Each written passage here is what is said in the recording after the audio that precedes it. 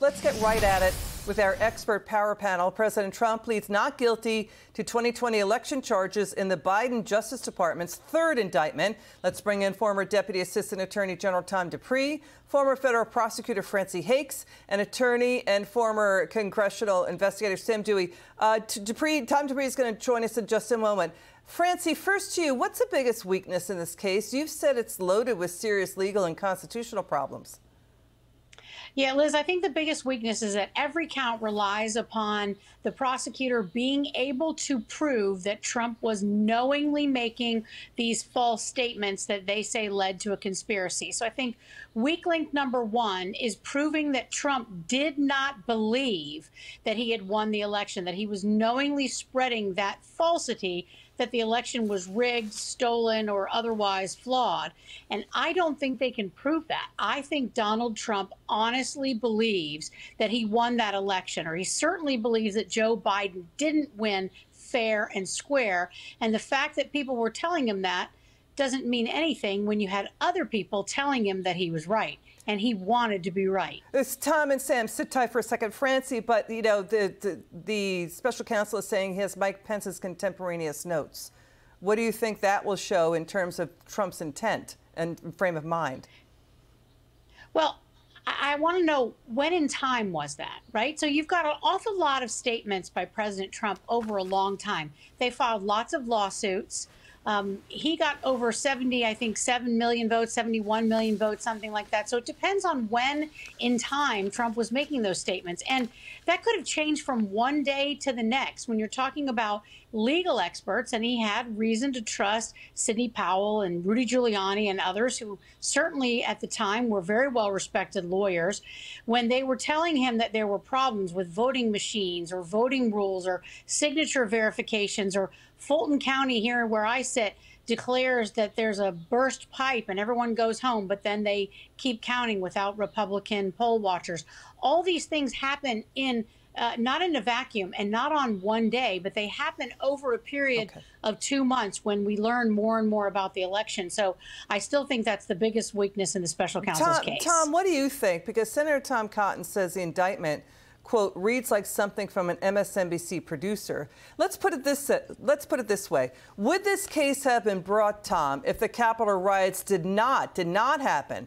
We have Democrats questioning the 2000, 2004, and 2016 election results, and Special Counsel Smith is not charging Trump with seditious incitement.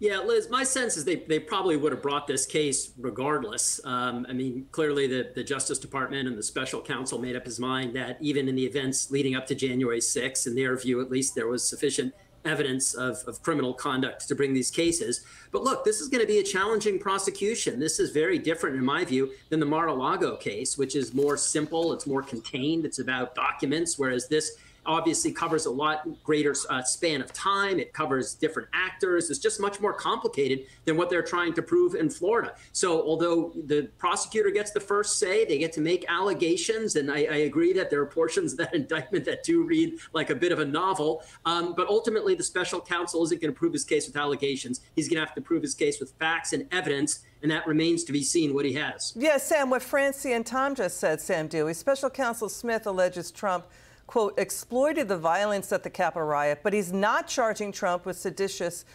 conspiracy. It's a conspiracy. Here's Trump now exiting.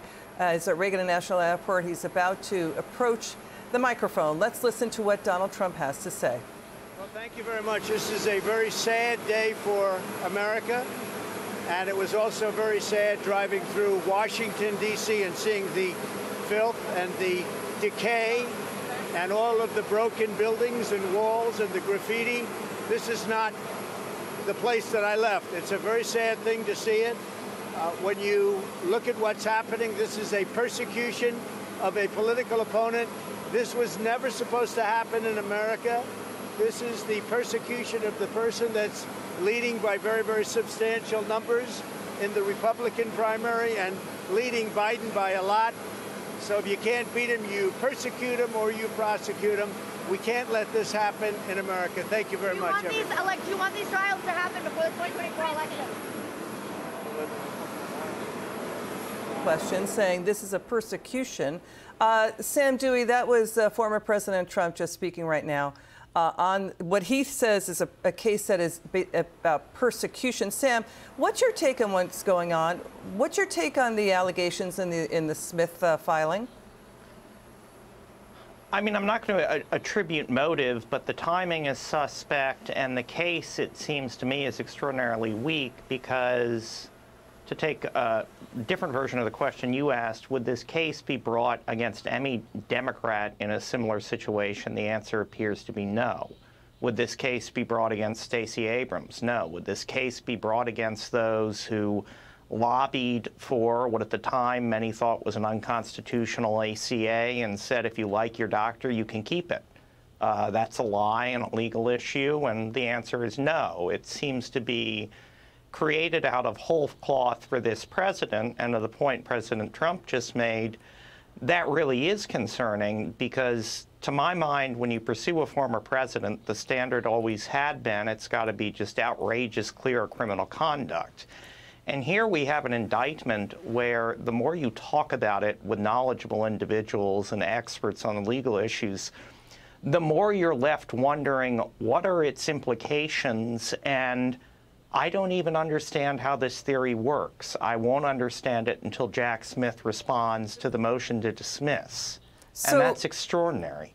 So what Sam just said, Francie, coming back to you, given what Sam just said, and Tom, what your perspective has been, your insights here, Francie, what do you think of AG Barr saying Trump has free speech rights, but that doesn't give Trump the right to engage in a fraudulent conspiracy? But then you have legal pros saying the Supreme Court already shot that argument down. It made clear that fraud under federal law is a scheme to swindle someone out of money or physical property. So you look at this case, Francie, it just seems like it's built on sticks. Well, I think, Liz, that Bill Barr is a very smart man, but I think former President Trump broke him. And I think that he just cannot see the forest for the trees here. He's right in the strictest sense. Free speech does not protect you, or the First Amendment does not protect you from a fraudulent conspiracy. But there is no fraudulent conspiracy alleged in this indictment like any other fraudulent conspiracy that has ever existed in the United States government. It simply has never been done before. The statutes that are listed in these 4 counts have never been used before in the way that they're being used here. So in that sense, it is extraordinary, and it is going to take, I think, the Supreme Court to tell us once and for all whether these statutes can be used in the way that Jack Smith has said. But I don't agree with Bill Barr. I think that President Trump is protected here, generally speaking, by the First Amendment, because I do not see how you can bring criminal charges for the conduct that is described in the indictment. So what Francie just said, Tom, does this go to the Supreme Court? If there is a conviction, you can bet it will go to the Supreme Court. But look, Liz, I think the way to kind of view this whole proceeding is that there really are 3 paths to victory for former President Trump. One path to victory is he wins the case at trial, that he persuades the jury that he didn't violate the law. That's way number 1. Way number 2 is he might get convicted, but he wins the case on appeal. That's the scenario that we were just talking about, where the case goes up to the Supreme Court and the Supreme Court says that Jack Smith has overread the fraud statute and that it doesn't apply to this conduct, or that it's protected by the First Amendment. That's way number 2. Way number 3, of course, would be President Trump wins the election before there's any conviction, and then on his first day in office, he directs the Justice Department to dismiss the case. So there are a lot of different ways this can play out, but all of them ultimately will depend on the strength of Jack Smith's legal theory. Yeah, Trump saying just moments ago, we showed former President Trump speaking on the tarmac, it is a sad day for America. You know, Sam, where do you come down? I mean, the government has a burden of proving beyond a reasonable doubt this intent to defraud that Special Counsel Smith is bringing, that Trump actually knew he lost the election but went ahead anyway, you know, with this indictment charge that he built a slate of fake electors in 7 battleground states. Your take on that, Sam? Well, 2 points on that. The first I would say is I actually think there's a fourth way that Trump can win, which is that regardless of the disposition of his motion to dismiss, I think it's probably very well going to end up being immediately appealable.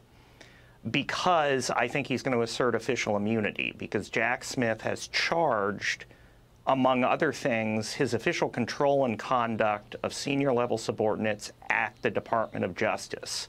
So he has charged President Trump in relation to an official act taken as president, not something said as a candidate on the trail, an official act in the Oval Office. And if you want to do that, there are all sorts of constitutional immunity implications. So I think that's a fourth option.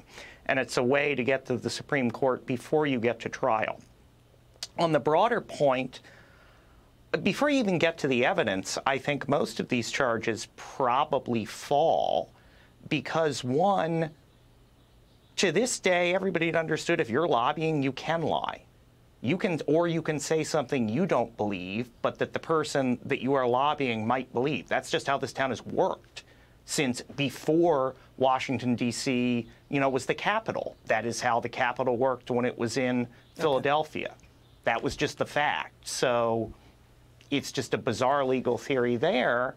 And then finally, I'd say I'm not so sure the electors were fraudulent.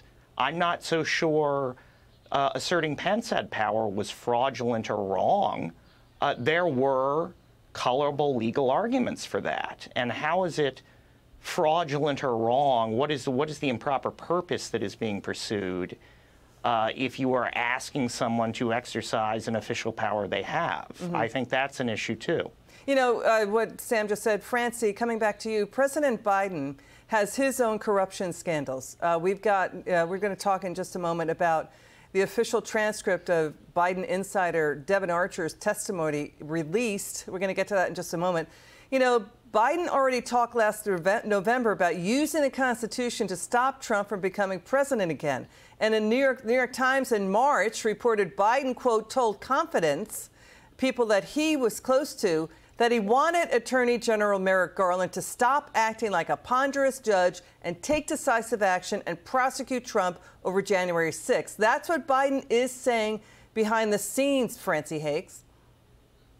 Well, he's obviously gotten what he wanted. I mean, Merrick Garland has done exactly what a good consigliere does, and he is acting to protect his boss's left, right, and center flanks. But I think what we have here, Liz, too, is an extraordinary charge that's based on making false statements, right? So that's what Jack Smith is saying, that President Trump made false statements and it obstructed an official proceeding and it was a conspiracy. I prosecuted thousands of cases in my career as a prosecutor at the state and federal levels. And I have to tell you that in every courtroom I ever walked in, someone was lying and it obstructed an official proceeding. I mean, where was it going to stop? Are you going to start charging defense attorneys for lying or putting their client knowingly on the stand when they're lying and perpetrating a fraud on the court? No, these are things that happen. Everyone understands that they happen, and everyone understands that politicians might not tell the truth. But again, I go back to President Trump's, I think, strongest single defense, which is going to take a whole lot of months and a lot of investigation and a lot of subpoenas and a lot of witnesses. Okay. And that is, there were election irregularities in 2020. Now, maybe it wasn't, as the special counsel liked to say so much in the indictment, outcome determinative. That remains to be seen. That's really never been proven one way or the other. But if there were election irregularities, any at all, in any of the states, then the case of the special counsel crumbles into the quicksand. Really because interesting. It cannot stand on those legs. Interesting stuff. Francie Hakes, Tom Dupree, Sam Dewey.